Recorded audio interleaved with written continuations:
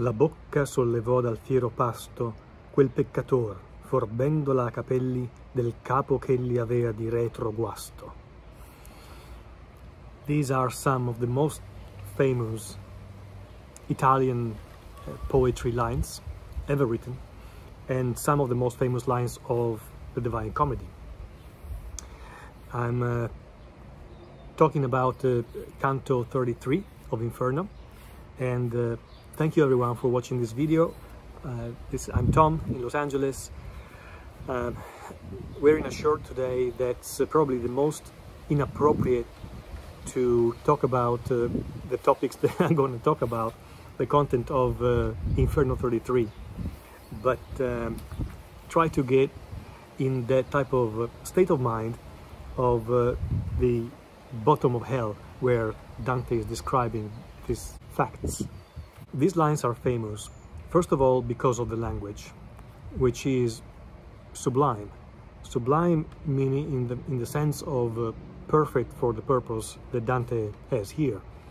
Going back to his concept of mimesis, the language replicating reality or imitating reality.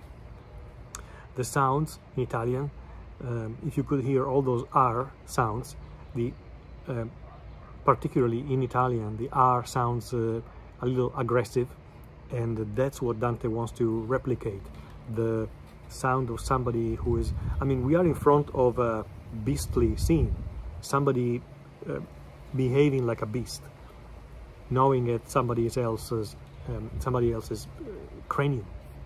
Another reason why these lines are so popular and famous is that Dante managed to infuse them with so much drama and emotional power that many commentators have said, even if the second terzina is very closely inspired by some verses from the Aeneid, in the second book of the Aeneid, verses number 3, Aeneas is making a speech to Dido, and it's a very sad speech.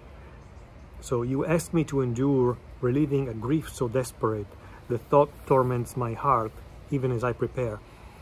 This is along the lines of that speech, but in this type of context, many commentators have said Dante is able to generate more emotion, more drama out of this terzina than what Virgil was in the second book of Aeneid. But if my words are seeds with fruit of infamy for this traitor, I will both speak and weep within your sight. The way that Dante, at the end of Canto 32, was able to convince Conte Ugolino to speak to him was to promise some help in bringing his reputation and the truth of his facts up on earth when Dante goes back. So Count Ugolino introduces himself to Dante, and he says, "I don't know who you are that come here or how, but you're surely Florentine to my ear." Ugolino understands that Dante is from Florence based on his accent. And I was Count Ugolino, and this is Archbishop Ruggeri. Dante is very direct here in making us understand who he's talking about. However, this was a very popular fact for the contemporary chronicles of Dante's times. Everybody knew what happened to Count Ugolino in Dante's times. Ugolino della Gherardesca, he was part of one of the most powerful families in Pisa, one of the most powerful Ghibelline families in Pisa, and he was a politician, a high-level politician. Initially, in around 1275, he joined with a Guelph family, the Visconti, to gain power for political ambitions, and he failed. So he was exiled from Pisa. This is what happened in those times. You tried your political career, you failed, you were out. But he also was a flip-flopper from a political point of view, and so he really tried to get alliances wherever he could. He didn't care if it was Ghibellines or Guelphs. So later on, we see him back in Pisa, And this time he joined with this Archbishop Ruggeri, who was a very powerful local archbishop. And Archbishop Ruggeri, up to a certain point, helped Ugolino gain power. For a period of time, Ugolino was able to reign over Pisa together with Nino Visconti, who was another politician, but that we understand that Dante had a lot of admiration for.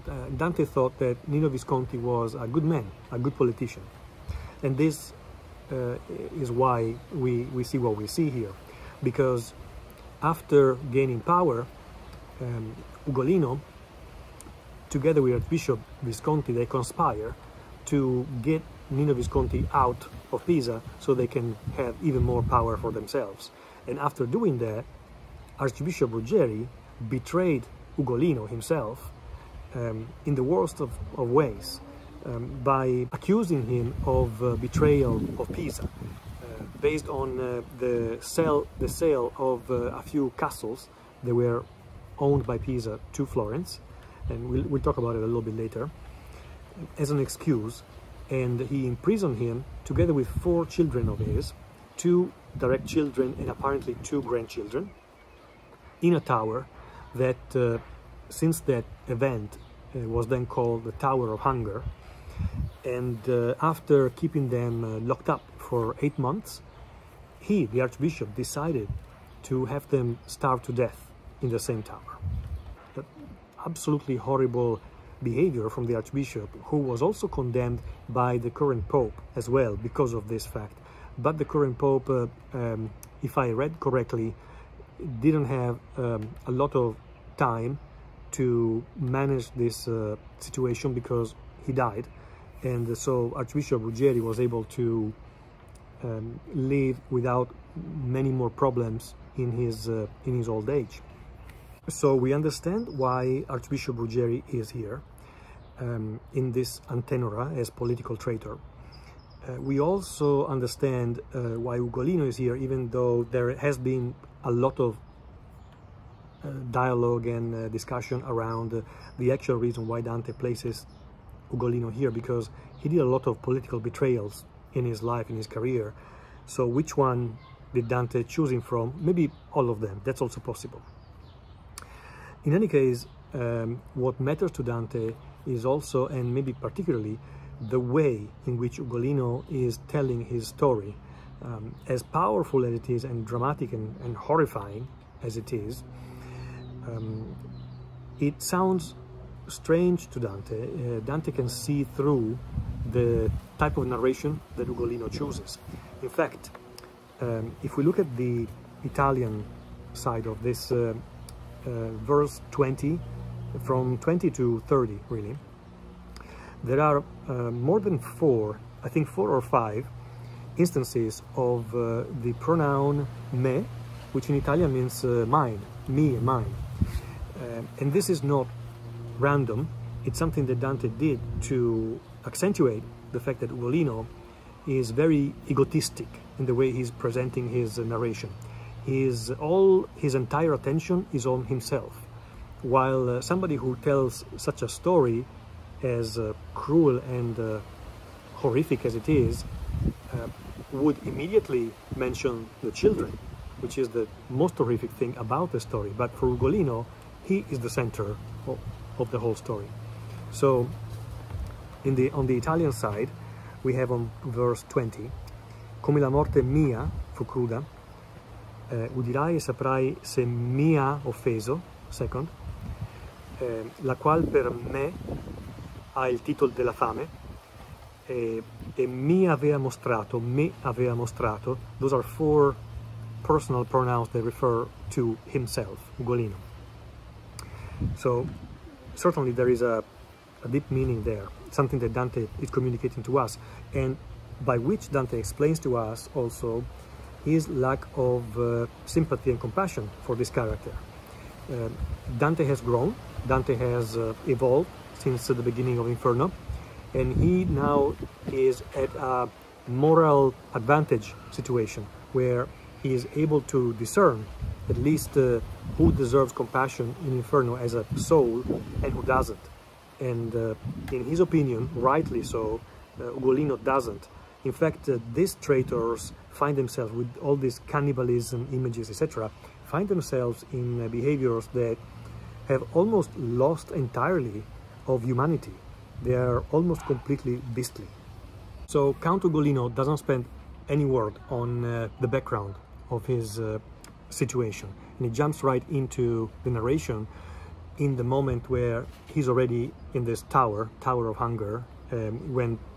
When he was locked up, it was called the Muda Tower, and it can be seen actually today in Pisa. And he tells of a dream that one night he had, almost a vision that is predicting his future. A dream where he saw this man appear as Lord of the Hunt, chasing a wolf. The dream is a clear allegory of the political situation with Ruggieri. Ruggieri had rounded up all the most powerful Ghibelline families in Pisa, who are the Gualandi, Sismondi, and Lanfranchi, named here.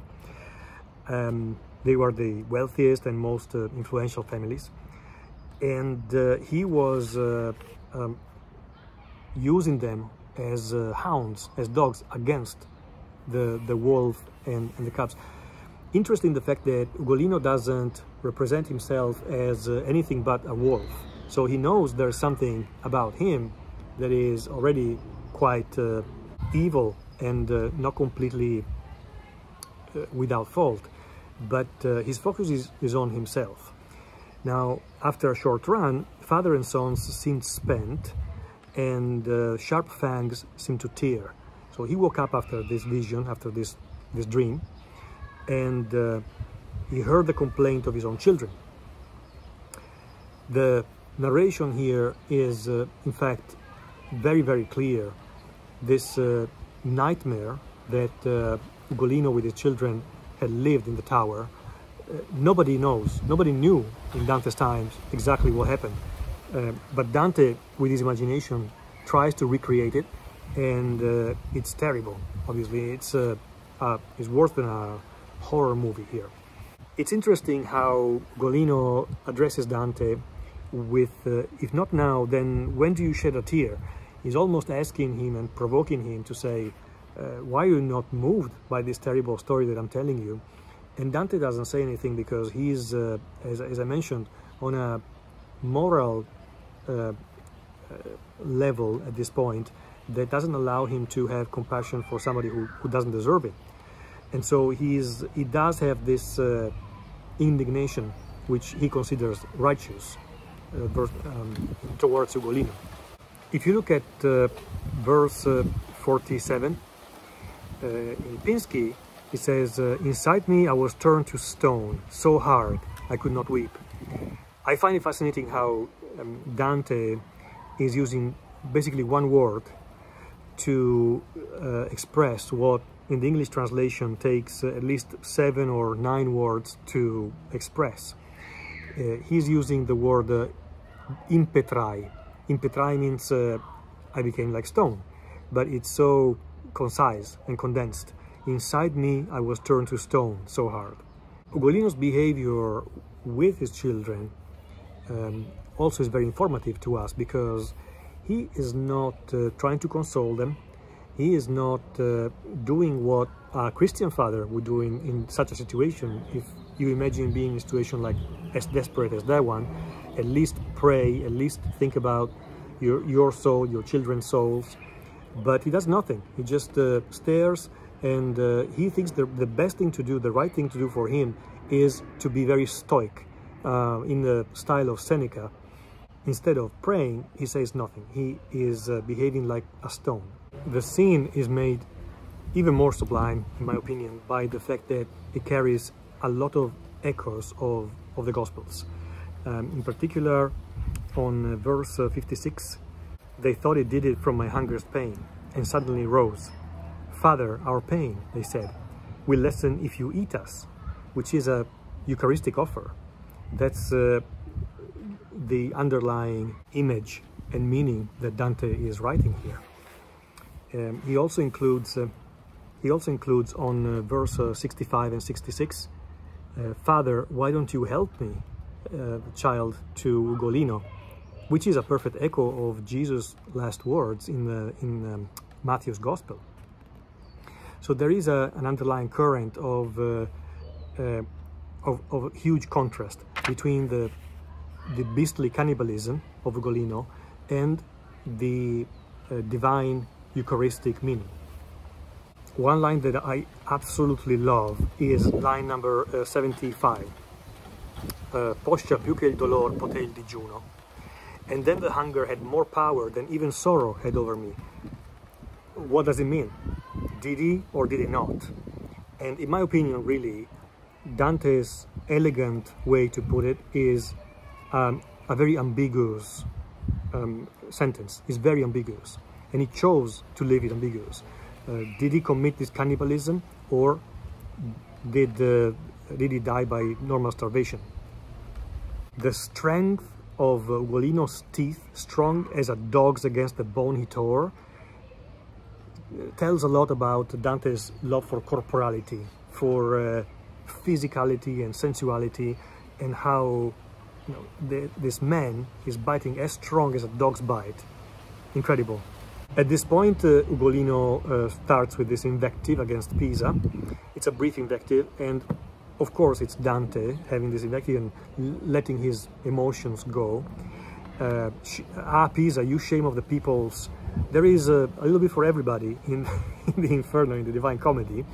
For every town, Florence, Lucca, Pisa, to punish you, may Gorgona shift its ground and Capraia till those islands make a bar to dam the Arno and drown everybody in Pisa. These are two islands that belong to Pisa. So Dante is imagining this catastrophe where everybody drowns in Pisa because they deserve to. But why? Because of the helpless children who have been starved in this tower. All of Dante's pity, all of Dante's attention is on the children. After verse 87, Dante and Virgil enter the Ptolomea, which is the third circle of Cossito, and that's where the traitors to host are placed. There is no clear demarcation between Antenora and Ptolomea, but they enter. One note in particular, he mentions Uguccione and Brigata in the previous terzina. This is important because Dante wanted to make sure that all four names of the four children were actually mentioned in the canto.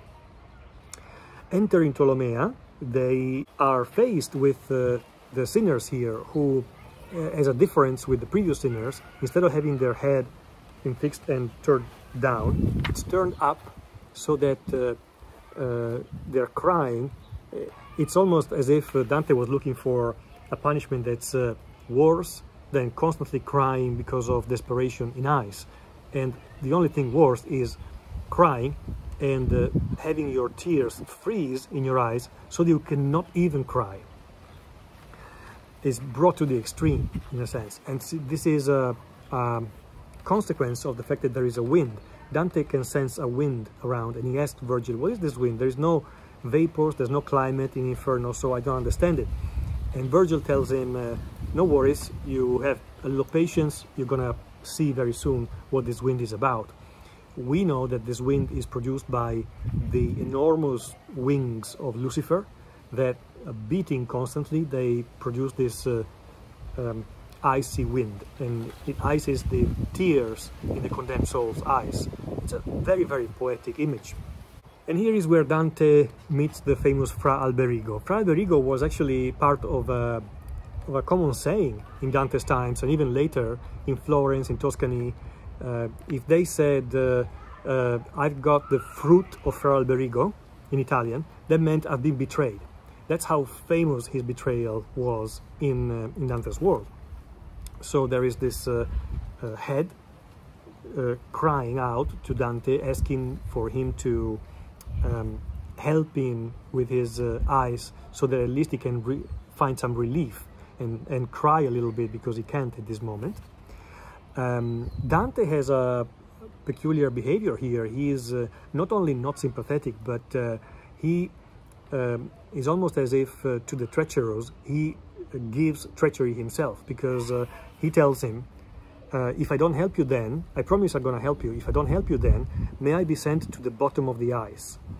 It's so interesting here because he's playing a game.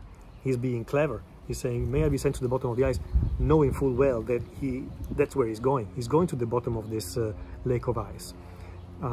Let's be careful with the translation here, because I've seen that, because the Italian is saying al fondo della ghiaccia ir mi convegna, which clearly means to go to the bottom of this lake of ice where Lucifer is. That's where Dante is going. But in some translations, I've noticed that this is not properly conveyed. Just to make an example, I think Mark Musa, in his translation says, at least until the new tears freeze again, and may I be forced to drop beneath this ice. To drop beneath this ice has this image of Dante going below, underwater almost, under the ice. But that is not what Dante is conveying. Dante is actually playing with the concept of going to where he's actually going, and therefore he doesn't have to help this condemned soul.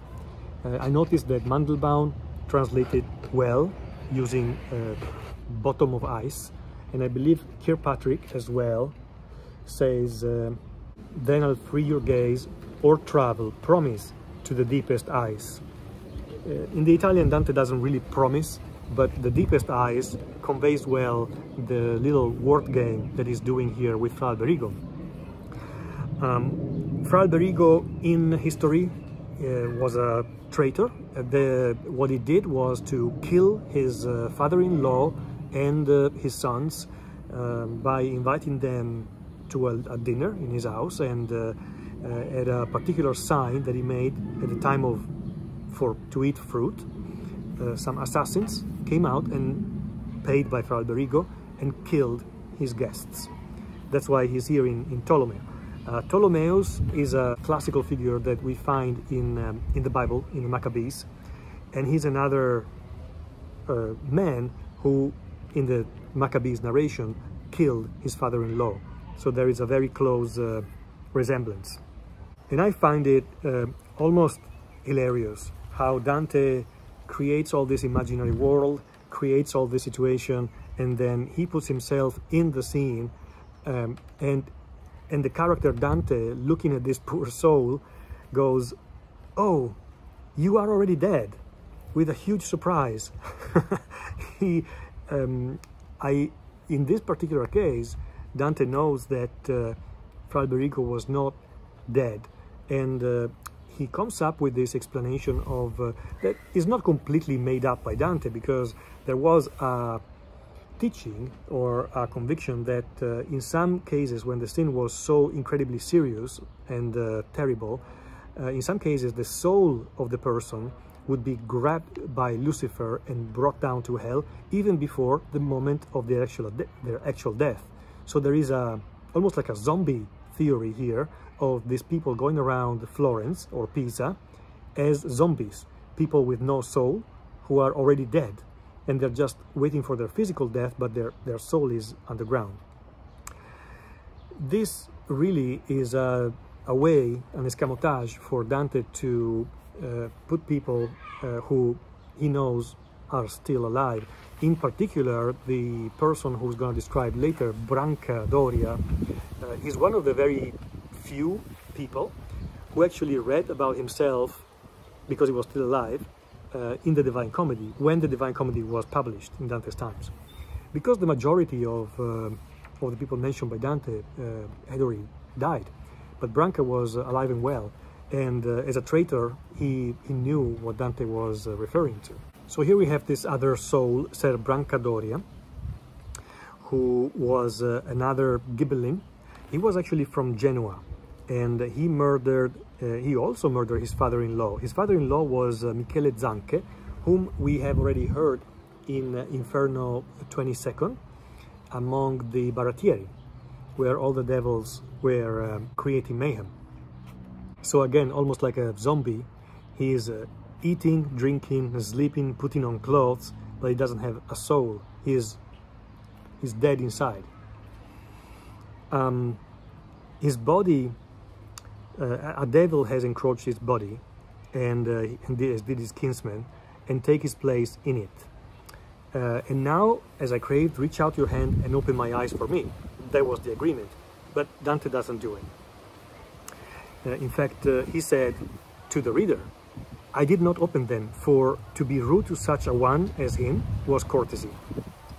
This is the righteous indignation that Dante has been going back to, I think, since Canto 8 or 9, probably earlier than that. Ah, Genoese, to every accustomed good, strangers. One of the few towns that Dante hadn't insulted yet was Genoa. It's not a matter of insulting the towns, obviously. It's a matter for Dante to express all this indignation towards the worst parts of humanity in these places. So here we are. This is we are at the Ptolomea. We are very close to Lucifer. We're very close to the last canto, which is Canto 34 of Inferno. And I thank you for following so far. It's been a really exciting trip so far, exciting journey, and very dramatic. And let me know what you think about Canto 33. I'm curious to see if you found it as intense as I did, and if you think that it deserves a place in maybe the top 3 or top 5 cantos of the entire Inferno, if not the Divine Comedy. Thank you very much again. Have a great weekend.